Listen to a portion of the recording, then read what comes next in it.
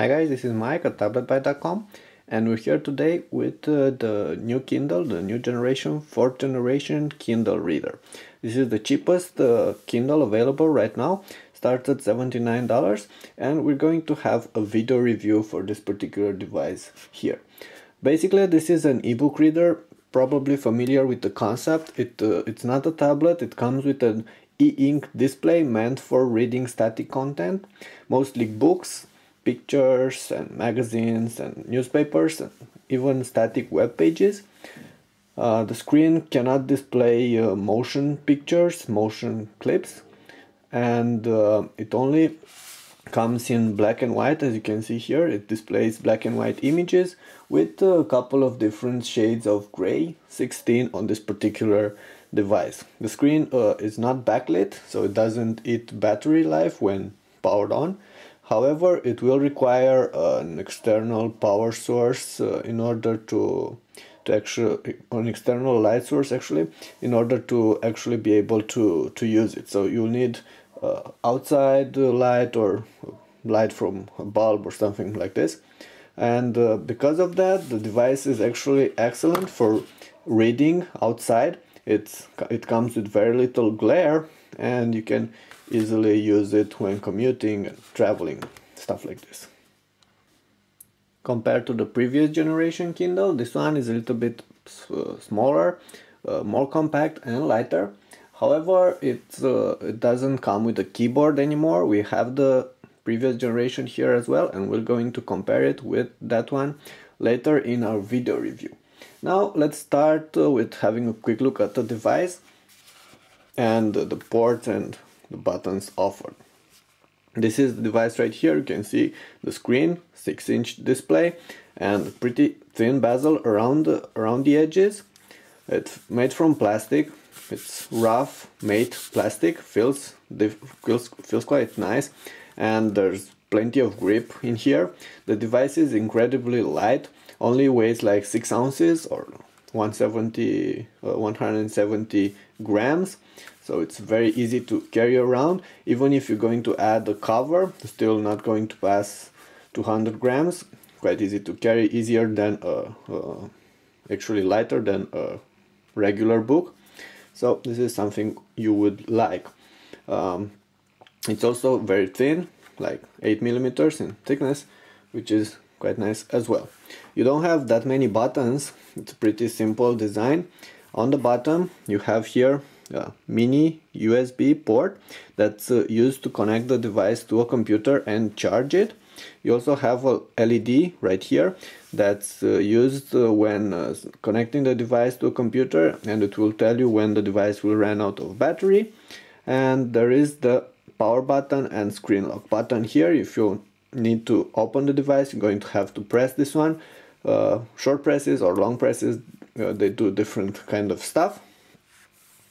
Nothing on the back. As you can see, there is the battery inside, but you can't access it. You don't have access to the battery.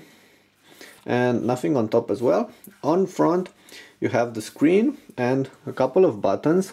They're here on the bottom, and you have a back button, a keyboard button, a D-pad which is a joystick with directions, and a click button in the middle, a menu button and a home button.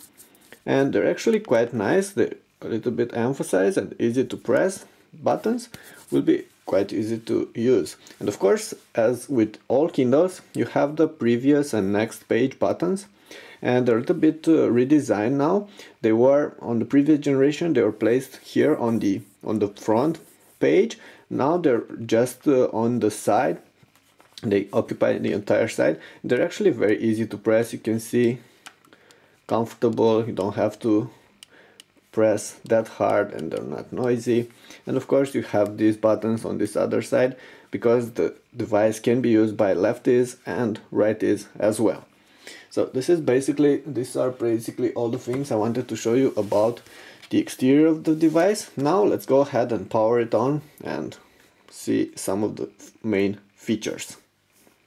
Okay, here it is. This is the home screen of the device. I already connected it to my Amazon account and downloaded a couple of books, not that many. Once again, this is the international version of this particular device, it doesn't come with ads. In the US there is the ad supported version. That one is cheaper. That's the one that goes for $79, and on that one you will have, on this particular home screen, you will have an ad here on the bottom, and also when turning the screen on, unlocking the device and locking it off, you will get a commercial here and you will be able to skip it. On this one you don't have this because this is the non-ad supported version, which is a little bit more expensive. Now these are all the, on the home page you're going to get all the content you're going to download. You can download books, you can download magazines, games, and it will show you what each of this is. For instance, this is a PDF file, these are sample books, and these are some dictionaries. Let's go ahead and see. These are the basic options you will have access to. You have the wireless. Right now we're connected on wireless. You don't have 3G on this version anymore. The previous version came, the Kindle keyboard came with 3G. This one no longer has 3G anymore, but you pretty much have all the other stuff. Okay, so let's go ahead and try and read a book. We're going to start with the book because this is an ebook reader and you're probably going to use this for reading books most of the time. Okay, let's put it here and we're going to zoom in. Okay, let's go ahead with the books. I don't have that many books, but I have the user guide, which is just as we will be able to show you all the basic features using it. You can go on the previous page and the next page, and you can see that unlike the previous generation where each page load, page refresh would result in a flash to back experience, this one will only get a flash to back once each couple of pages, which are like 6 pages, 1, 2, 3, 4, 5, 6, 7, 8. So a flash to back there, which is actually quite nice. Overall loading speed is pretty much the same as before, but you don't have the flash to back, which many of you find quite annoying. Besides this, the experience is pretty much standard, pretty much similar. You got the cursor. You can use the cursor around, and you can of course do a couple of different things. For instance, you have here the definition of the words you get the cursor on. For instance, right now on newspaper, and it says definition here, and if you press the button you can get the full definition or create a note or pretty much all the other stuff. I've pressed the full definition and I get here the full definition. This is the Oxford American Dictionary. Unlike the previous generation, this one has a two different English dictionaries, and you also have dictionaries for other languages as well. We're going to talk about this a little bit later. Of course, you can select text. You just have to press the middle button and then you can start highlight, and you can select this and you can add notations. Quite simple. Create a note, and okay, and in order to create a note you're going to use the keyboard. So this is the keyboard. This is the on-screen keyboard. It's not touch based because this one does come with a touch display, so you will have to move this cursor around and select any of the keys available and type like this. For instance, if I want to type ebook, press E, B, O, O, and key, and you can see that there isn't this is not a QWERTY keyboard. It's just a standard alphanumeric keyboard with letters in a row like on the alphabet. And it's nice that you, in order to go from N to O, you don't have to go all the way like this. You can just simply press right and it will jump on the next row. So overall it's a decent keyboard. You can use it, and you also have here a couple of characters and different layouts. However, it's not as fast as the keyboard the physical keyboard you had on the previous generation, so you might not use this one that much. Okay, so now you can press this one, you can press down when finishing with the keyboard, or press the keyboard button so it will disappear, and you can now save the note. And of course you can share stuff, so it's pretty much the same thing. Pressing the menu button, it will activate the menu, and from here you have the change font size, which is what you had before. And of course you can change the font, as you can see here. You can change typeface, you can change line spacing, so pretty much all the basic features that you had before. And you can change screen rotation as well, which is actually quite nice, and I particularly like using this ebook reader in this position. On the previous generation you had a lot of space here with the keyboard and all. On this one you don't, so it's quite easy to hold it like this and use it reading books in this particular manner. And you can go to the next page like this. It's actually quite simple to use it like this. Okay, and let's go back and switch to the previous position like this. Okay, so these were pretty much all the things I wanted to show you about the books. And one more thing, you don't have, you're probably noticing there's one option missing. You no longer have text-to-speech because this one doesn't have any more speakers, and it doesn't support headphones as well. So just standard ebook reader without many different functions. Now you can also read PDF files. Let's go back to the home page. This is a PDF file. You can see that it loaded it quite fast. It will take a little bit longer when opening the PDF for the first time because it needs to cache it. And this is a PDF. Once again, it displays black and white images. And let's go to options, and you have here, okay, not this one, you have here zoom and contrast, and you can adjust, you can make it to, you can adjust different things here. For instance, I just zoom into the page, and you can adjust contrast, make it darker. It's something quite nice. I really like this option. And of course you can also again change screen rotation.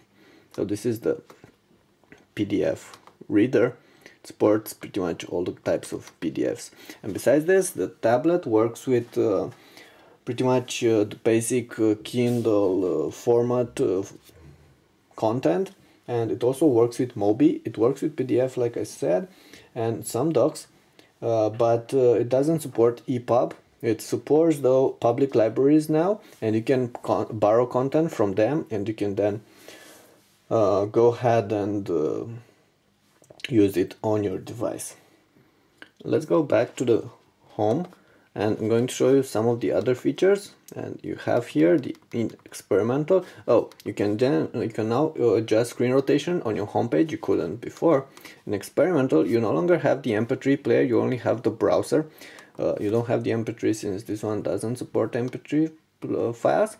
And you have the browser. It's pretty much the same as before.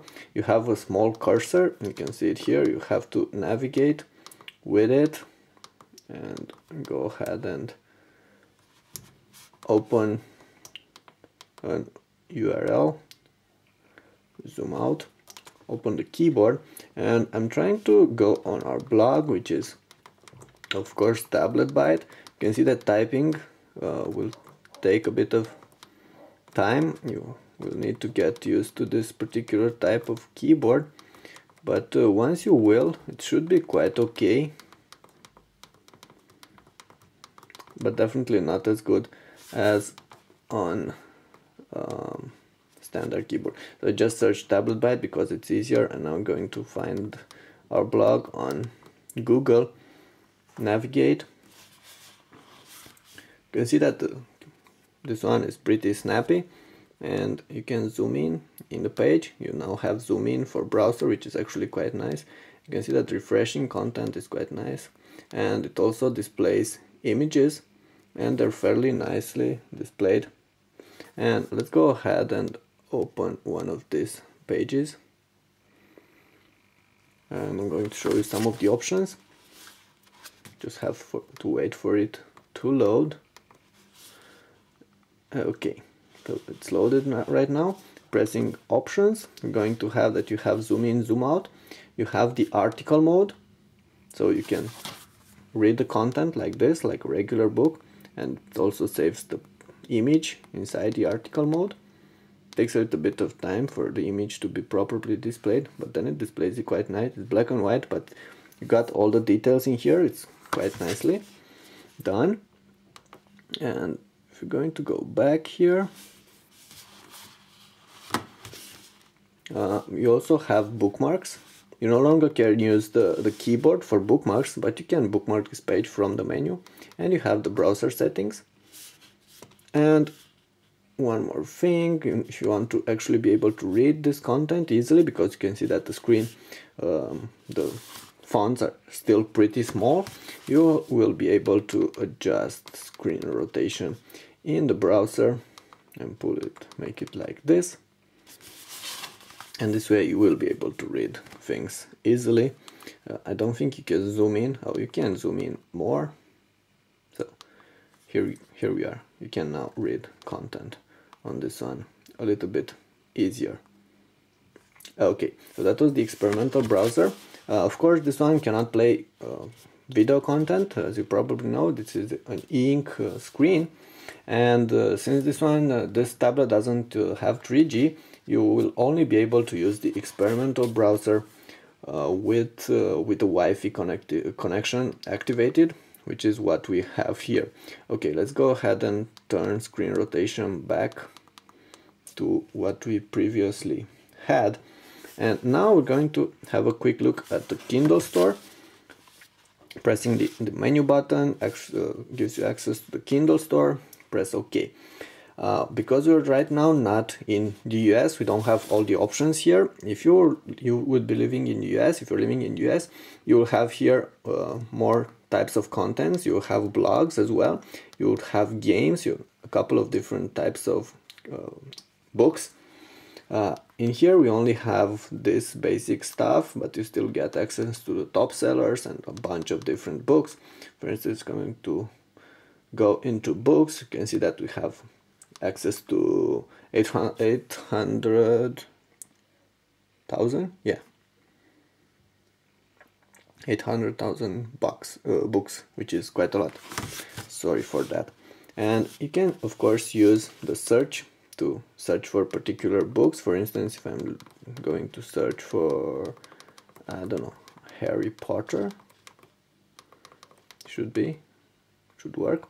And you can see that you have suggestions, and you don't have to type for the whole word, just press. Going to use one of these suggestions, press the middle button, and you're going to have the results here. So I don't think I actually opened Harry Potter, something else. And from here you can easily buy the book, or try a sample, or add to wish list. And you can also read customer reviews, or you can go back and search for some other types of content. So it's pretty much simple experience. You can get your content from Amazon quite easily. Like I said, games are not supported outside of the US, so I can't actually show you some of those, but you will be able to play those. You can't play audio books anymore. You don't have access to those, so they're not displayed in the Kindle store anymore as well. Now there are a couple of other things I wanted to show you. This is a new edition, My Clippings, which shows you all your notations, and you can have them here in one place. Could be quite useful, I believe. And besides this, you have cloud storage, free cloud storage for your content on this device. Theoretically, you only have like 2 GB of space, out of which some are used by the device, so you can store in theory up to 1500 books, but probably going to be able to store less. Still, if you're going to delete some of the books from your device, the book will be backed up on your account on Amazon site, so we'll be able to restore it later if you want. So you can have an unlimited number of books, but only be able to store a limited number on your device. But if you delete something, you can then go in on your account on Amazon and add it back on your device from there. So pretty simple. And I also wanted to show you that right now on settings there is this particular option that allows you to set a device language. You couldn't do it before. You can now have it in Deutsch, in Espanol, Francais, Italiano, or Portuguese. And for that, it comes with dictionaries. For each of these languages, it comes with their own each of these language comes with their own dictionary. And you have the Oxford American Dictionary, the Oxford English Dictionary, and this dictionaries in Spanish, Portuguese, French, German, and I believe this is Italian. So these are some of the things you didn't get before. Okay, so those were pretty much all the things I wanted to show you on this particular device, on the Kindle reader. Should also tell you a couple of things about battery. Amazon says this one will go for like up to 1 month with a single charge. In practice, you're probably going to get less. I would say around 2 to 3 weeks based on how much you're going to use it. For reading for 1 to 3 hours a day, and without actually using the Wi-Fi that much, you will probably get there 2-3 weeks. Of course, you know that when turning pages, you don't eat a lot of battery, so the biggest consumer on this one is Wi-Fi connection. So I advise you to turn it off from here if you don't need it when traveling or when reading, and that was help you to save battery life. Now the previous generation actually had theoretically twice the battery life of this one, but that's what this is something you have to lose when trying to get a device more portable like this one.